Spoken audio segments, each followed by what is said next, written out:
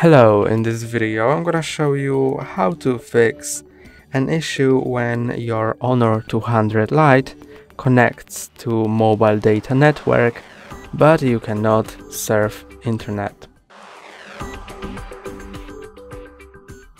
To fix this issue, first let's slide down from the right top part of your screen to enter Control Center, and here let's see, mobile data is on.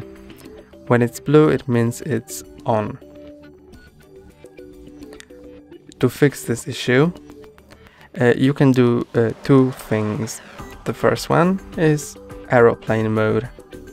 You can enable it and wait for about 10 seconds. Then disable it. Now your issue might be resolved. If it's still not resolved, try restarting your device.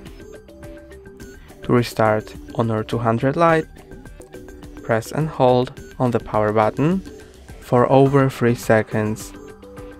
So after 1 second, Google Assistant will show up, but keep holding until power menu shows up.